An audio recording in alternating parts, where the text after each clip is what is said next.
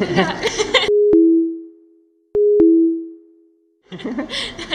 The thing about United States that I thought before I came here is the relationships between people and the way people treat you here, even though you're a stranger and nobody knows you here when you first come here.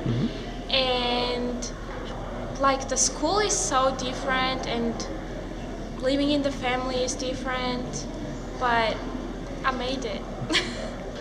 I take drama, which I really like, and I had my first play in November, and I take health science because I want to be a doctor in the future, and we actually go to the hospital and do clinicals, and it's really good experience.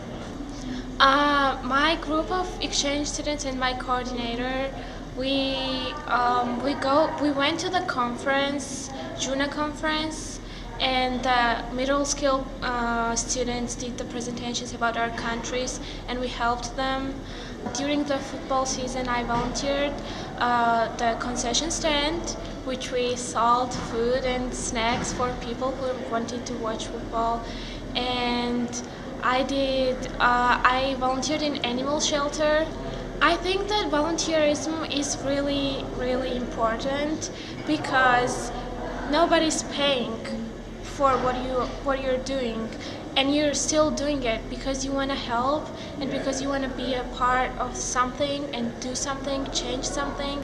I learned through these activities to be independent, to believe in myself and do my best, be the best version of myself, and to be proud to be an exchange student and to share my culture and get American experience.